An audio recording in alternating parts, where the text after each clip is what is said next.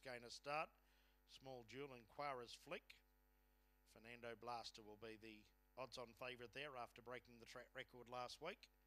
That's the Casino Cup tomorrow. And, of course, all eyes on Melbourne Town tomorrow night for the Melbourne Cup and the Bold Trees. Green light for race 11. Off now.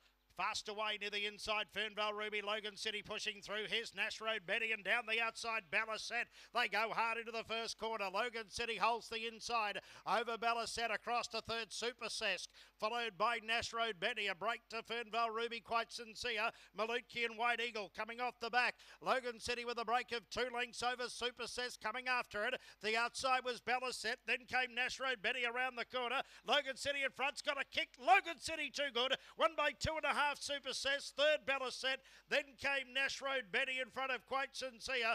Fernvale Ruby a break to Malutki, White Eagle last in around 30 and 40.